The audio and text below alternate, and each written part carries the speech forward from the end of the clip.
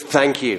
Thank you to this church, to Pastor Mike, to Pastor Jackie, to the planning team who invited me to come here. I know there's a lot of hard work goes into a series like this, and it really is a privilege for me to be here. I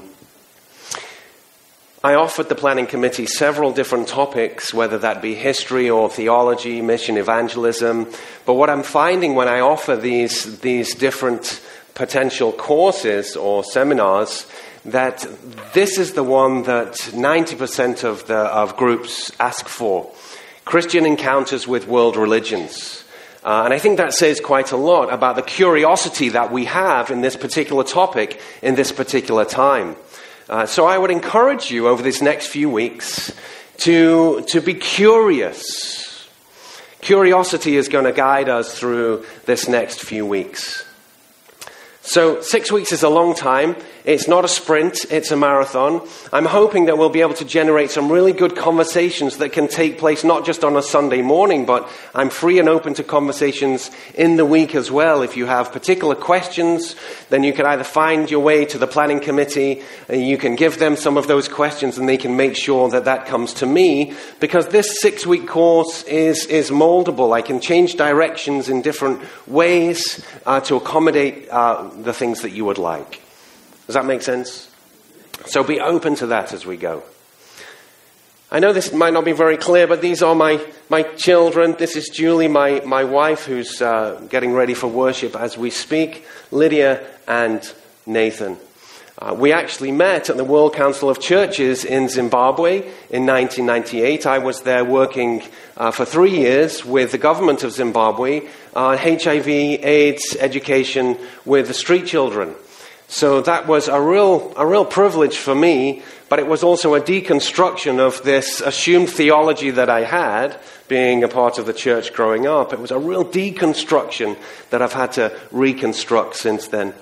We met in Harare in Zimbabwe, and then 2 years later met again in Fort Worth, just at a luncheon, and we looked at each other and said, have we met? Shall we go on a date? And a few weeks later, we were married.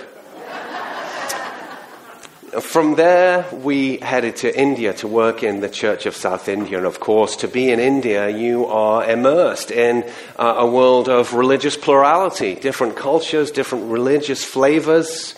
That was a part of the Christian identity in that place. So again, a real privilege to be there. I've also spent time working in Fort Worth, Texas, again working with neglected children. Those experiences, though, in Zimbabwe, working with these children, that deconstruction that I was talking about, it headed me to seminary. I thought that the questions that I had needed to be answered in a Christian context, so therefore a Christian seminary seemed to be the best place to be.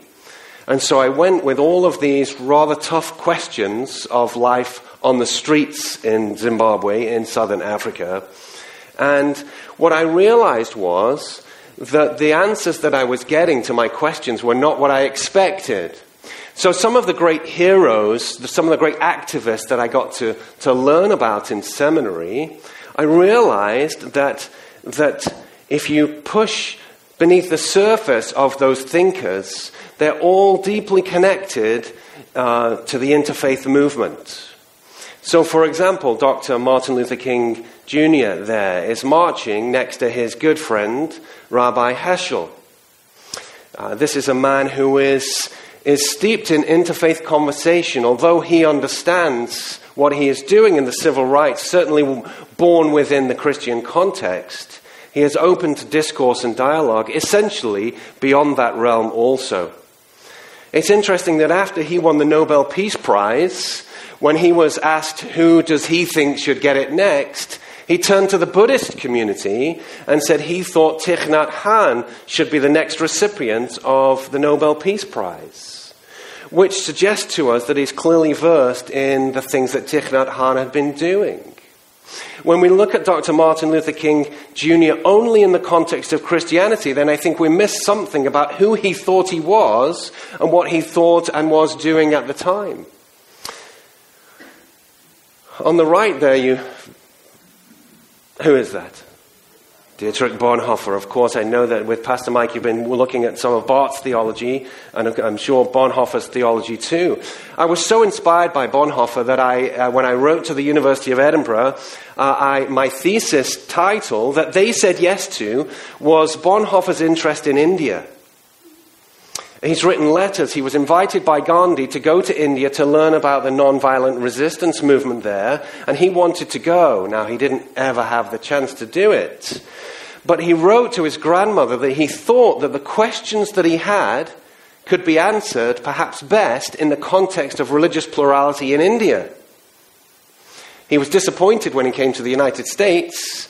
He didn't feel like his questions were answered particularly well, in a couple of cases perhaps. But he thought it was India that was the place that he would go to actually find the best answers to the questions he was raising. Now, whether that's true or not is not really the point of what I'm trying to bring forward. He recognized the need for an interfaith paradigm to understand his Christian identity and theology.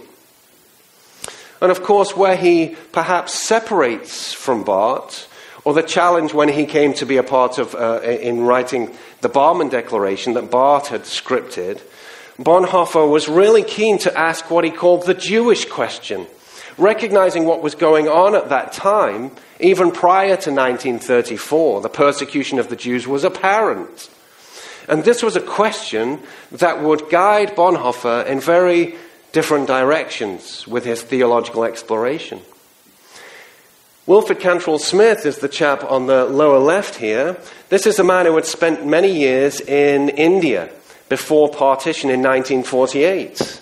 And there he was, working harmoniously with Sikhs, with Muslims, with Christians, with other religious groups. And then after partition in 1948, all of a sudden, Lahore was in chaos. He went back to visit and couldn't believe that the people that he had spent time working with for so long in peace and harmony had now turned on each other in their religious identity groupings and caused such carnage. Of course, that was a troubling time, that partition, the movement of Muslims into what would then be Pakistan, and so on and so forth. So for me as a seminary student, not particularly interested in the interfaith movement, I was realizing that these people who I was drawn to learn more about their theological quest, their theological questions, and they were showing me that their world was very much an interfaith world. It was the interfaith questions, or the questions that were coming from their interactions with other people, that formed their theological grounding. Those were the questions that they were asking to help shape their own understanding of Christian theology, Christian identity, Christian discipleship, and of course, therefore, Christian mission. So I knew from that point that the interfaith movement was going to be something that I would be interested in. So what are we doing in this series? Let's just put it out there on the screen. In this series over the next 6 weeks, we venture into the complex and invigorating world of interreligious encounters, with an emphasis on the encounters.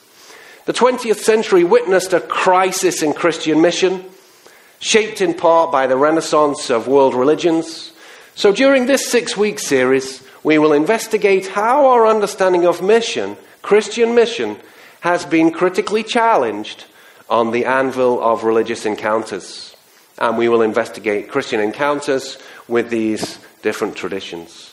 And I'd thrown a range of traditions out to the committee, and these were the ones that we worked out between us. But again, there's movement. So if there's a tradition that you really, really want to learn something about those encounters, we can perhaps incorporate that. When you go to Union Presbyterian Seminary, the campus either in Charlotte or in Richmond, you will see this dotted around all over. You might not be able to see it very clearly here, but it says, "For the church in the world." For the church in the world seems to be the new mantra of Union Presbyterian Seminary, at least. It's framing the curriculum, it's framing the things we do, it's framing the courses that we teach. The question of the church in the world is prevalent. So when we look into that world, if we're going to take that seriously, the reality is that that world is very diverse. We know this. Even in our own local communities, the demographics are changing very rapidly. Now it's it's much more common, certainly, for interfaith marriages to take place. In fact, the numbers are quite incredible.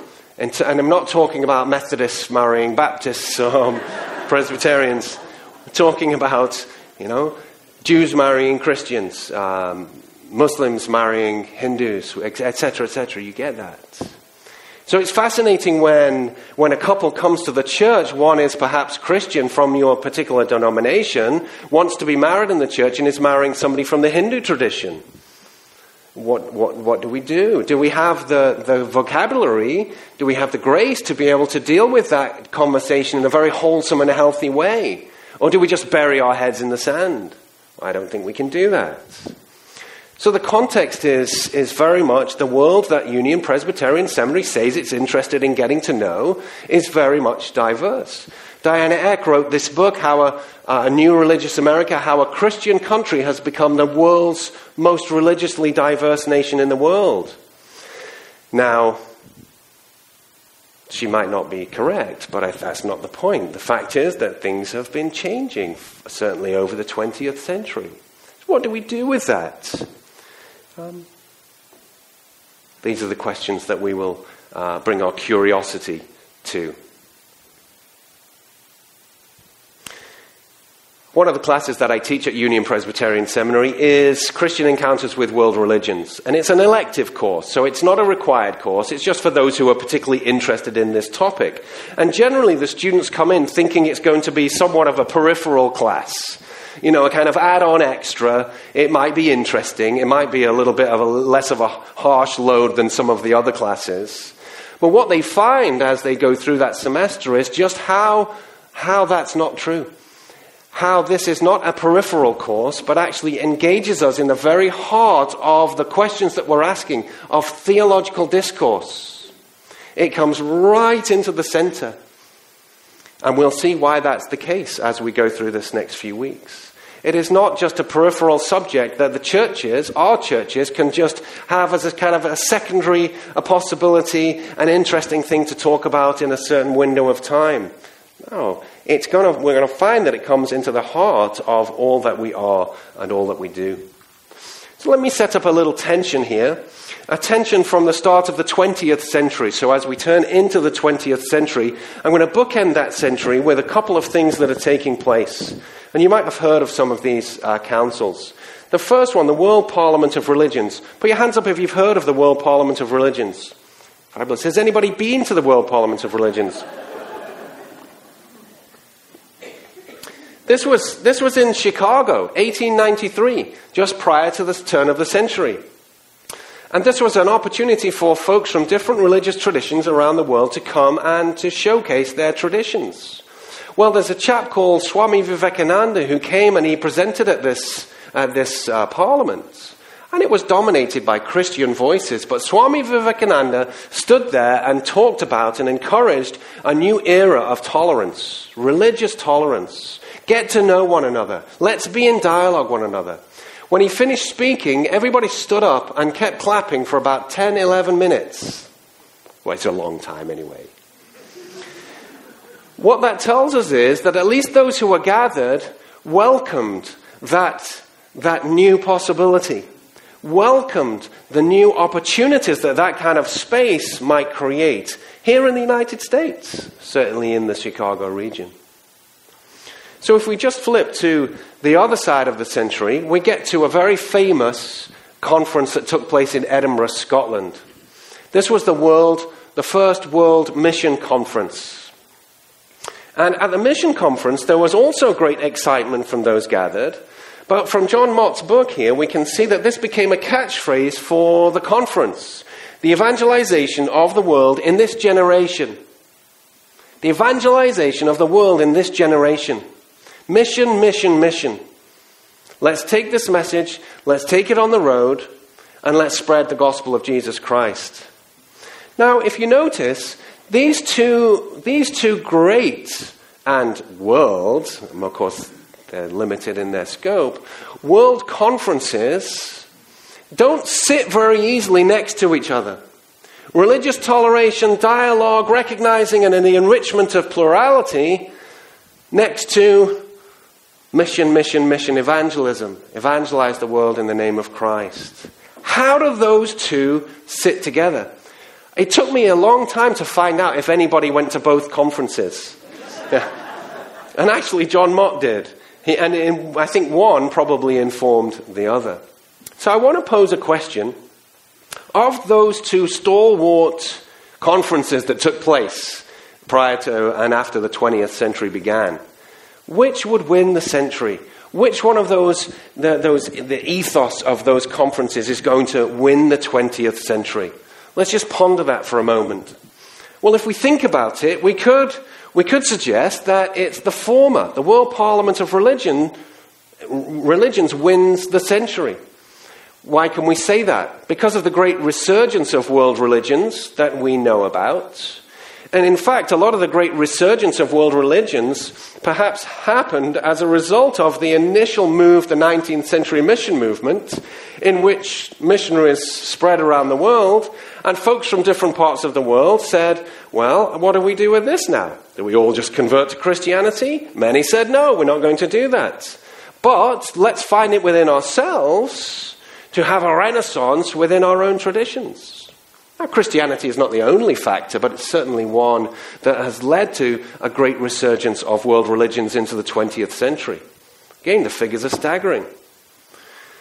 This is from David Kerr, a mentor of mine at the University of Edinburgh. This is 100 years ago. It was commonly argued in the West that Islam could not survive the 20th century. It just could not survive the 20th century. Oops. They got that wrong. So we need to be careful about making too many clear-cut projections. Leslie Newbigin is a world-renowned theologian. He was a missionary in India for many, many years. He was a bishop in the Church of South India. And he says this: the famous watchword from John Mott, the evangelization of the world in this generation, that was declared in 1910, and John Mott, again, received rapturous applause from the crowds who bought into that very ethos, was a typical example of imperialism. It is inappropriate for today's world. He's talking at the end of the 20th century. For our grandparents who were ignorant of the spiritual riches of the great world religions, the idea that these were all to be displaced by a triumphant Christianity was excusable. It is not excusable today. This is a missionary in the church, steeped in the church, clothed in the church, who is able to say something like this. Actually, Newbigin is going to challenge this very premise, but he sets it up so he can challenge it. But in other words, he says this has become the new orthodoxy, that it's not excusable today. When we think about global mission, let's go with Dana Roberts, a great historian and missiologist. She says that from the 1950s through to the 1970s, as nations shook off the legacy of European domination, churches around the world accused Western missionaries, United States and Europe, of paternalism, racism, and cultural imperialism. We know this. We know this story. We should know this story because it's going to frame our discourse in mission. The refrain, missionary go home, reached its peak in the 1970s. Missionary go home. Now, in some places, that was a nice thank you. We appreciate you. Please go home. We've got this now. In other places, it was go home or you will be forced to go home. What that meant was, though, that missionaries were coming back, having been sent with that euphoria of going out to evangelize, having to come home and say, it didn't work.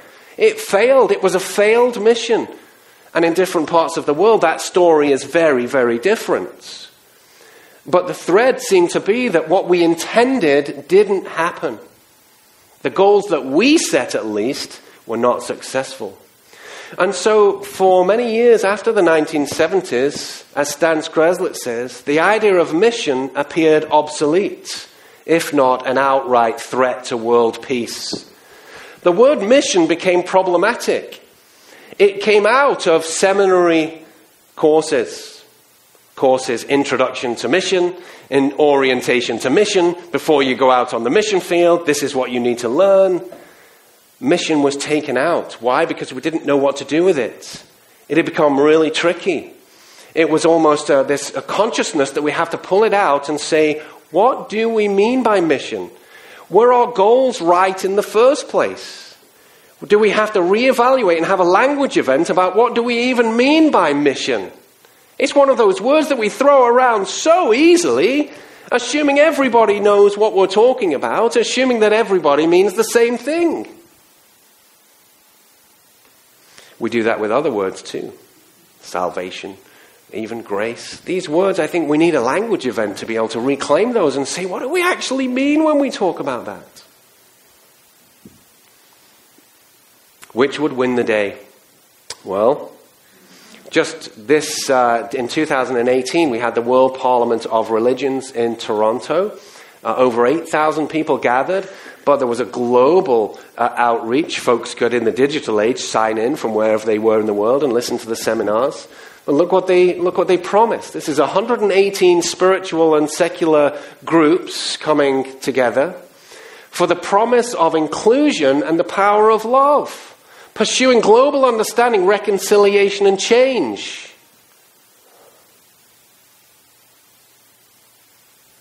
I wonder if those words, that title, we could just take that out and put it onto a missionary conference. Boom. Same words. This language that we're talking about does not belong to Christianity. It never has belonged to Christianity. So what do we do with that? And we'll find, I don't know if you are part of the Charter for Compassion. Are you a part of Mike, are you part of the Charter for Compassion? It's actually a wonderful, wonderful group. And the senior highs in my Sunday school class were really gripped by this. It's a broad spectrum interfaith, beyond interfaith, into the secular realm as well. But people coming together on that theme of compassion. And our senior highs were saying, look, we get that. We get that language. We would rather sign up for that than the particularities of Christianity, because it's a language we understand in our schools and in our homes, our communities that are very diverse. There's great appeal for this kind of language. And we recognize that the golden rule is also not something that belongs to Christianity. It is out there, and it is entrenched in the DNA of other religious traditions. Back to Leslie Newbigin. He says, and again he's going to challenge this, but he puts it out there, an aggressive claim on the part of one of the world religions, i.e. Christianity, to have the truth for all can only be regarded as treason against the human race. And this is what he says is the new orthodox position. To try and claim this truth, this exclusive truth within one particular tradition, is a treason to humanity. This is what he considers to be the popular perception, at least. And again, Newbigin is going to write to challenge that, to say it doesn't need to be that way. But we'll look at that in these weeks.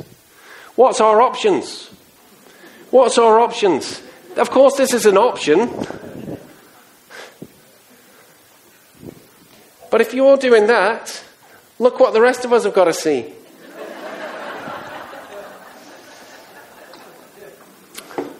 Not so sure about that.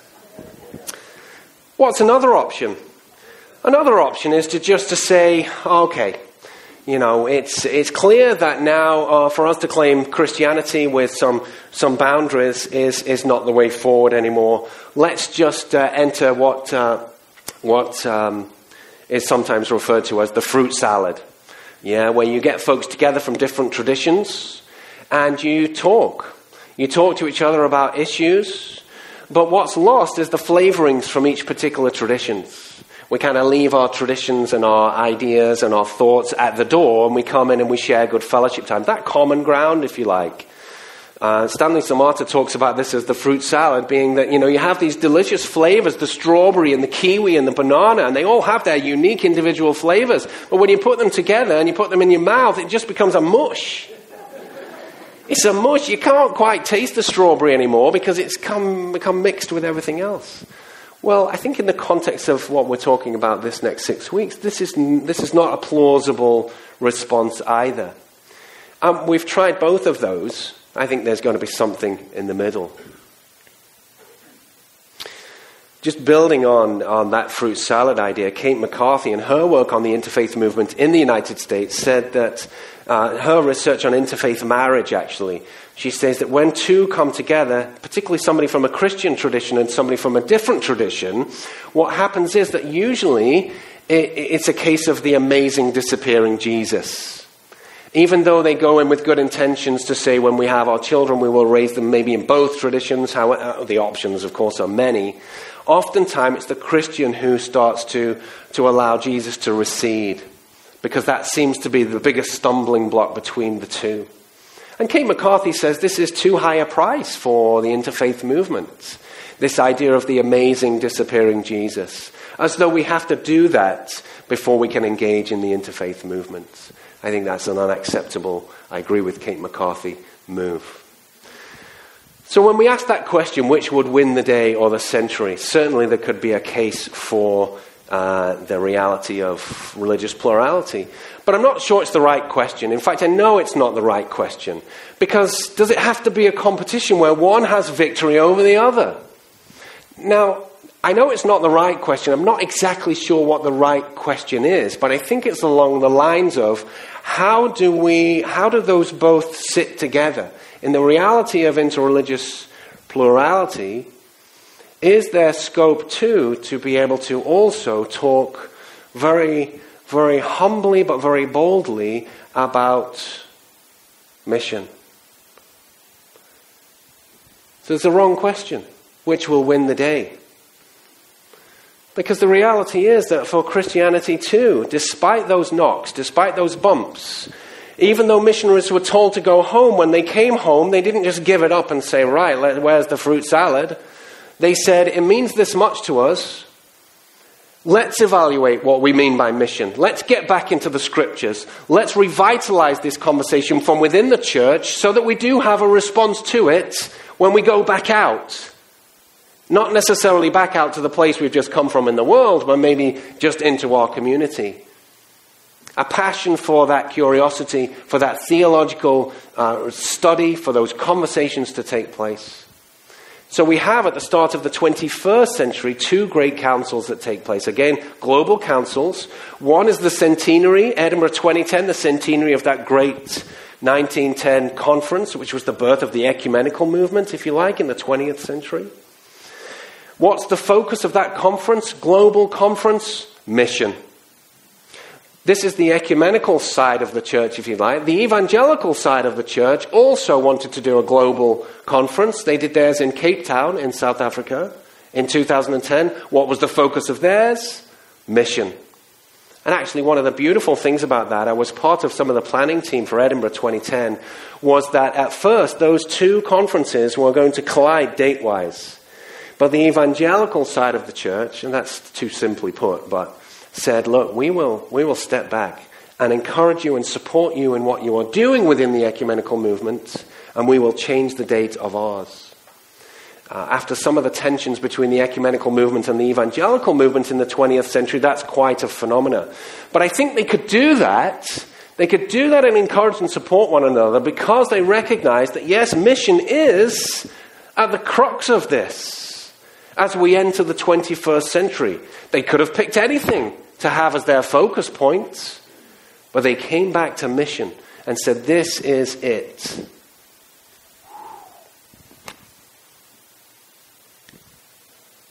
I'm going to leave definitions of mission to next week, actually, if that's okay. But because it's a tricky thing. It's a tricky thing to do. In fact, if I could define it so easily, then we wouldn't need to be here. I'd just tell you, and then we would all go and play some basketball with the guys who are coming later. But let me just say, perhaps when we think about the great ends of the church, it's in here that we're going to find some really good answers, some really healthy and wholesome answers in there. So we will come back to this again. But here's my claim. This is my opinion, this is my perspective, and it's this: that involvement in the interfaith movement provides dynamic opportunities for two things. One, for Christian enrichment. Of course we can get Christian enrichment when we just talk to one another. Of course we can. But I think that participation in the interfaith movement essentially gives us an opportunity for incredible identity enrichment. And here's the next part, and mission in the 21st century. Now that's a troubling word to put in the context of the interfaith movement, because the word mission and interfaith movement, again, don't go hand in hand together. There is a great, and rightly so, suspicion of anybody who will come into the interfaith group and start to be coercive, to start to abuse the respect of the space, of the common ground.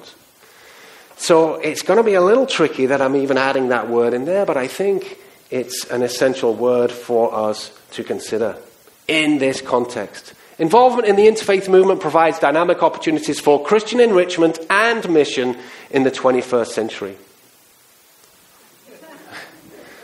Our great Jewish friends, the Three Stooges, they can help us. Here's three challenges. Three challenges, and there's many more, but bear with me just narrowing this down to three. The first is this. I love this. Pictures of people leaving the church. In other words, how do we get people to leave when they won't leave? There's things to do on a Sunday afternoon and people are just not leaving. So we can start singing, "Shine, Jesus, shine." That'll get rid of a few. We can jangle the keys, all of this. But I think in all honesty, our problem is not how to get rid of folks from the church. Our problem is how to be open and inviting for people to come into the church. We know the figures. They're difficult. Now, I'm not saying that as a pessimist. I'm saying that as an optimist. I think there's things we can do. Why? Because there's things that God does. These figures here. This 7,600, and the figures are not exactly accurate. We can always be critical of them. 7,600 people is the number of people leaving the church every day in the West for a whole variety of different reasons. Even if the figure's not so accurate, it's out by 100 here or there a particular day. That's not the point. The point is that's a lot of people who are choosing to leave the church for whatever reason. When we think about this figure on the other side, 23,000, this is the number of people who are joining the church every day in the continent of Africa. And again, let's not focus on the figures. But even if we're out by a little bit, that's a challenge for us in this context in the United States, surely. Within that, Christianity has been perceived as being judgmental, hypocritical, out of touch, boring, exclusive, and the antithesis of love. Judgmental, hypocritical, out of touch. This is churchgoers saying this. This is not folks who have left. This is folks who have stayed in, particularly youth. This was somebody, you can't see it very well. He's fallen asleep at one of my sermons. So be glad I'm not preaching as well. The second challenge is this: knowledge of our own religious faith. Now, no, that's not the case here, because I see all the things and see some of the classes that are advertised in this particular church, so we can glance over this. But generally speaking, we have become so inarticulate about our faith. As I said earlier, even the words that we use that are very common have become troublesome. We don't really know what we mean by them. And certainly when we're pushed and asked about them, well, we want to run and hide. One of the reasons that is given why people don't get involved in the interfaith movement is they do not want to be put in that awkward position where somebody says, well, what does a Christian say about this?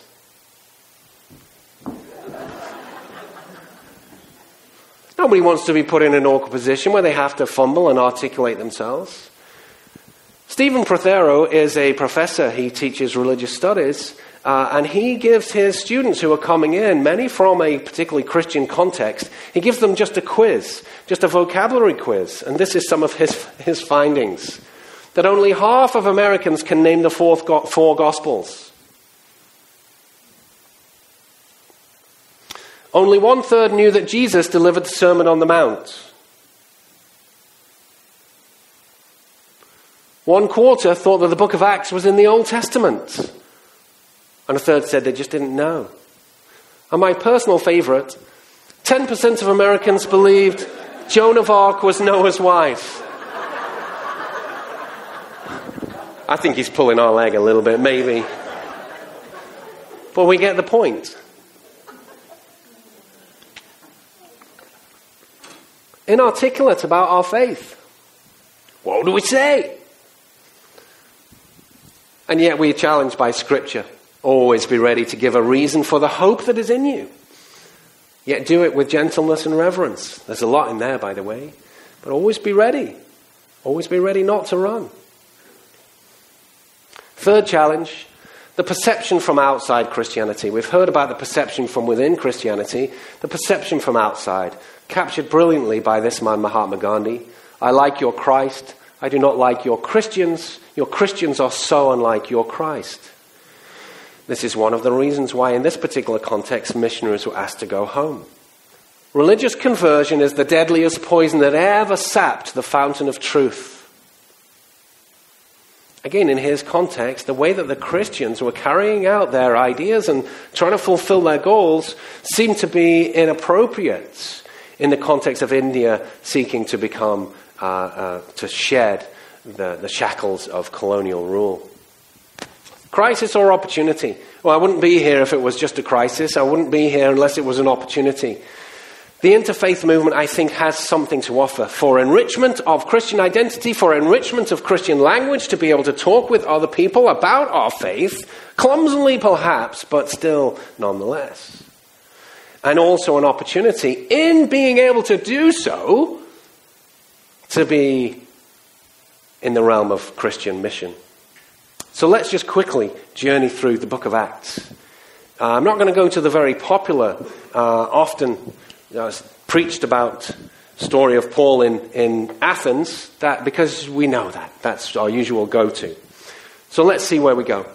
The Acts of the Apostles is, we consider, the principal New Testament source for seeing the emergence of the church's first understanding of itself. It's the formation of the early church. But it isn't this. It's not that the church is formed, thank you very much, in Jerusalem. Now let's go.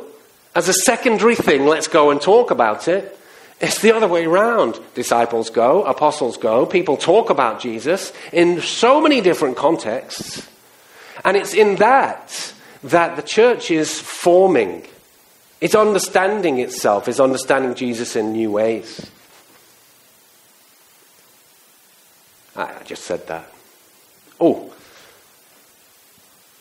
The church, missionary by its very nature. This is one of the theses that I'm going to bring back time and again. The church is missionary by its very nature. It is not church, and then if it has the resources, if it has the know-how, if it has the expertise, it can start to form a mission committee. No. How many people come to a church and say, I want to learn about mission, and they ask somebody in the pews, and that person says, oh, go and find Jennifer. She's the chair of the mission committee. Why can't you? What? As we journey through the book of Acts, as we imagine it being performed on a stage like this, the opening chapters, the opening scene will be very Jewish. It's everything on the stage you see will be related to Judaism. We know this. So exposure to foreign religious influences becomes an essential part of Christian identity construction. So let me read that again. Exposure to foreign religious influences, crossing boundaries, becomes an essential part of Christian identity construction. Developed through the levels of attraction and repulsion within those encounters, the more Christianity was exposed to different religious influences, the stronger her sense of identity becomes. We get this from the book of Acts. So the disciples asked Jesus, Acts chapter 1, Lord, is this the time you will restore the kingdom to Israel? They want this scene to stay very much within Judaism. Maybe with some tweaking to it, perhaps. But it's still a Jewish stage. And then we get, of course, to the opening climax in Acts chapter 2, Pentecost. Still a very Jewish stage. Yes, there are people coming from different places, but it's devout Jews from every nation. At this point, mingling with the Gentiles, mingling with those who are not Jewish, you might have seen this movie, mingling with the Gentiles is somewhat inconceivable. As you read through early Acts, you can see this, and we think that Luke is intentionally trying to set the stage for something different that's about to happen. It's inconceivable that things are about to change. Jesus, is this the time when you will restore to Israel?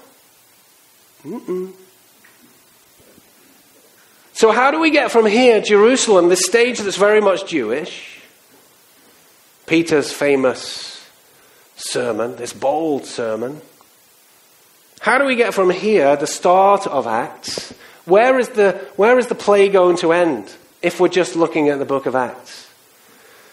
We end up in Rome. We start in Jerusalem, Judaism, Jewish center.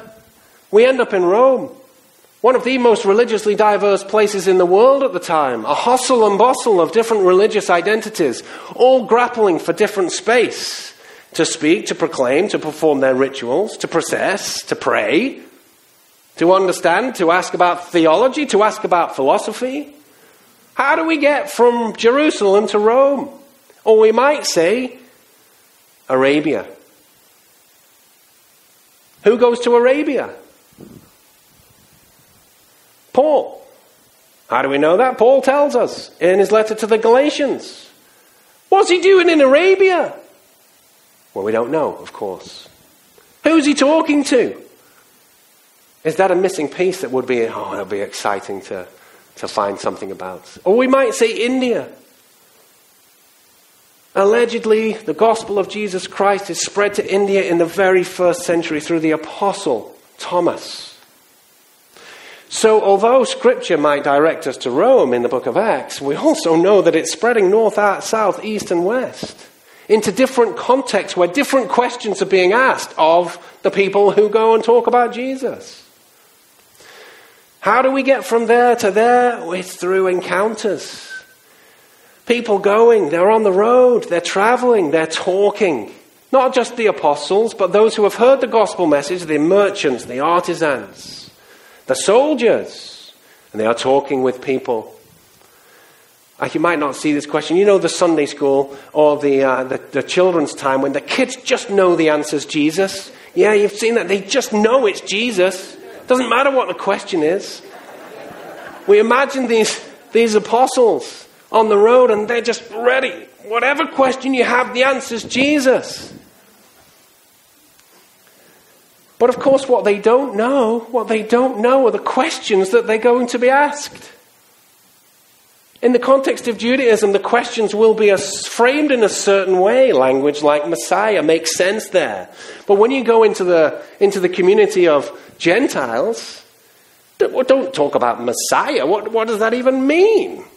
It's a different frame of reference. They don't know the questions that are being asked. What I am not doing is saying that the birth of the church is formed only in these encounters that happen after the resurrection. The people already have enough that send them out there in the first place. They have enough of the story. They've given their whole rest of their lives to proclaiming the story. And yet it's that proclamation that is molded on the anvil of those theological discourses that take place in the midst of the encounters. As different people from India to Arabia to wherever ask questions from their own contexts, well, we understand God in this way. Help us understand from your way. So just very quickly, we might understand the apostles encountering people who are following the tradition of Isis. And her great story of being in Egypt, but this has spread right in and through to Rome. All around this area you will see areas devoted to the goddess Isis. Her brother, also her husband, we won't get into that, has been killed by the evil god Set and is scattered around. What does Osiris do? One of the stories is that she gets into a papyrus boat and travels on the River Nile. Oh, River Nile? We have something about River Nile and papyrus boats. Travels around, collects the pieces of her beloved, brings him back to life. It's a resurrection story. What happens when they are reconciled? Well, they do what husbands and wives do. They have a baby. Horus.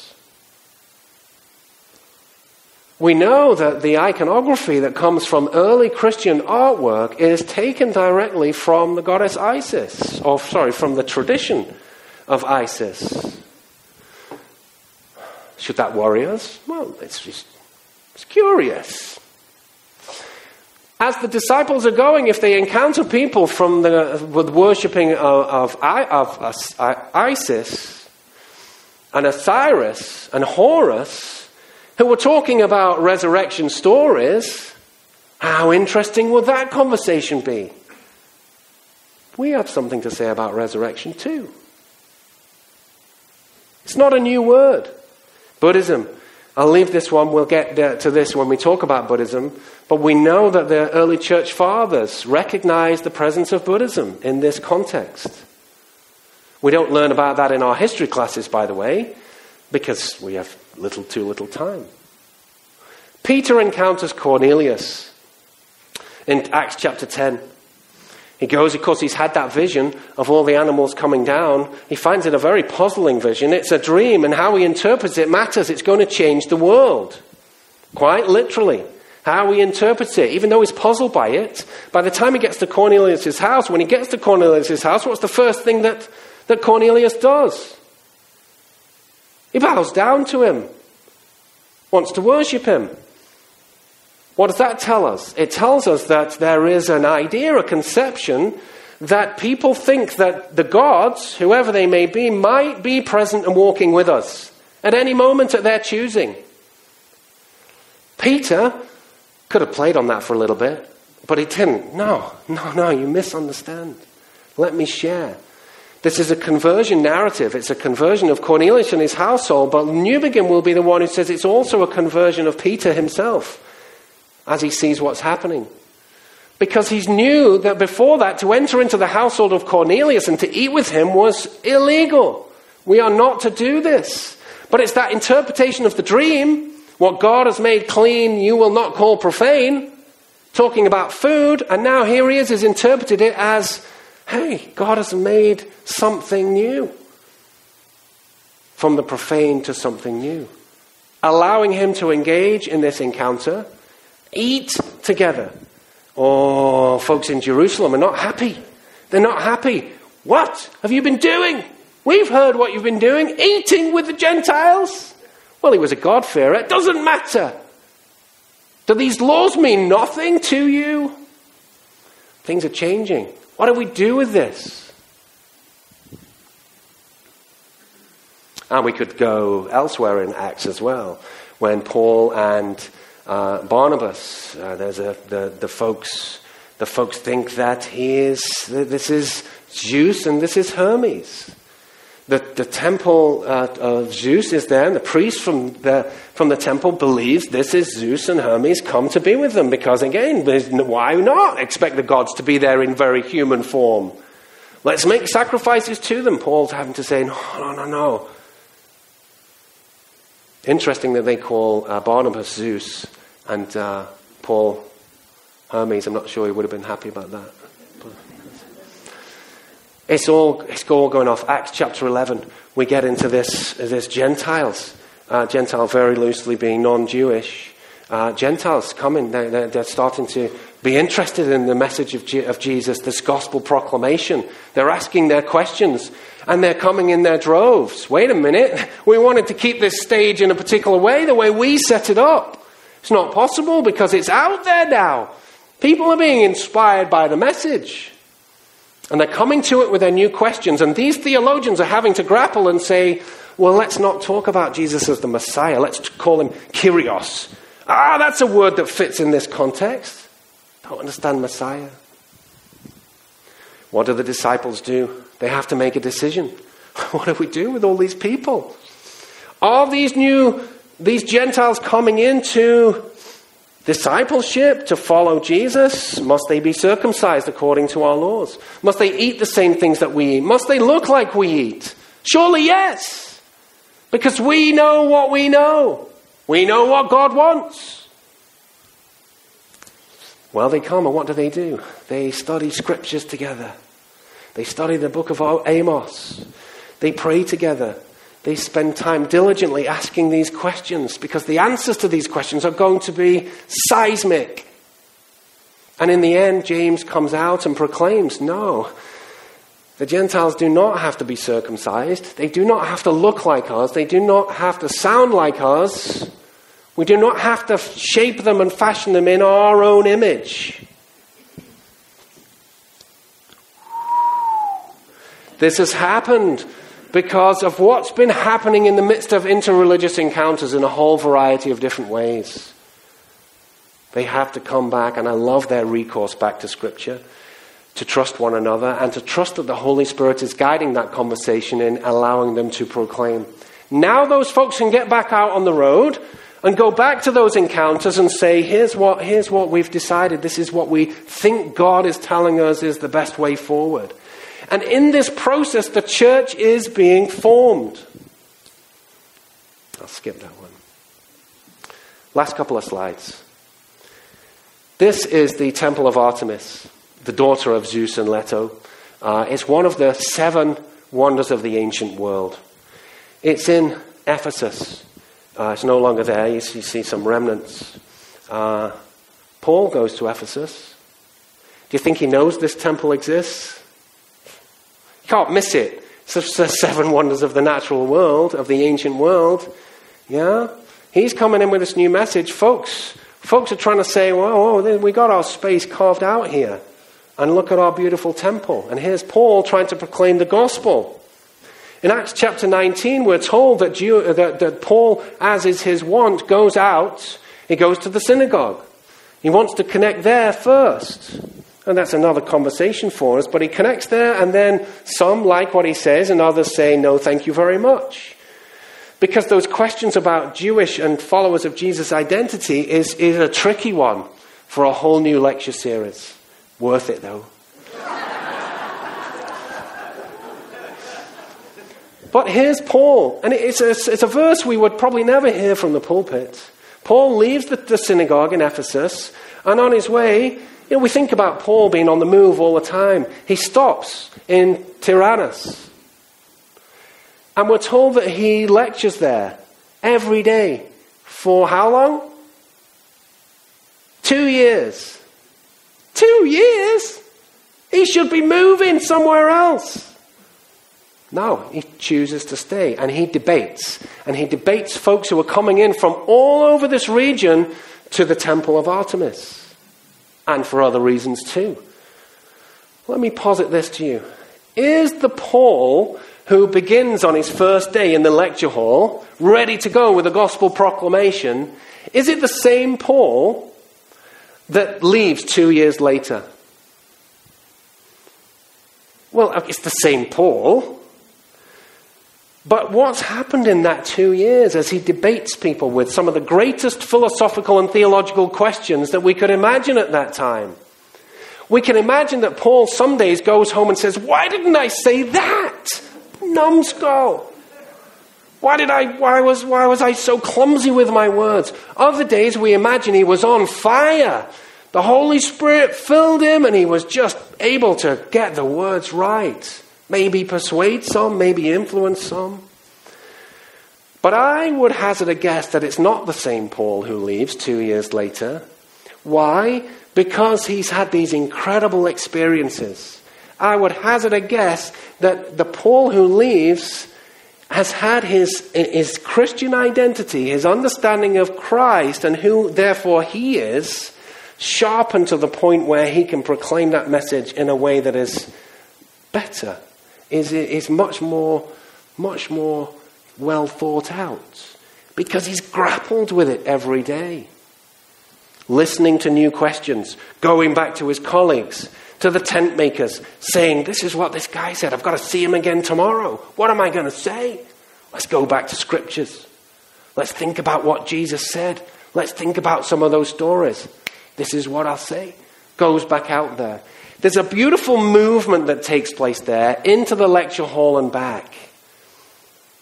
And it's from there that Paul is able at the same time to be writing to others, to say, let me help you, let me encourage you.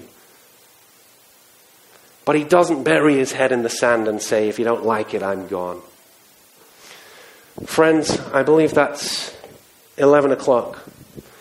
We're going to go on a journey this next 6 weeks. Next week, we're going to look at Hinduism, Christian encounters with Hinduism, and ask the question, how in the midst of those encounters has Christian mission been challenged?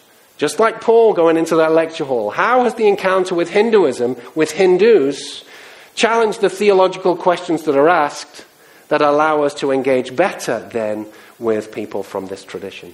Thank you all for being here today. I look forward to seeing you with you next week. Thank you.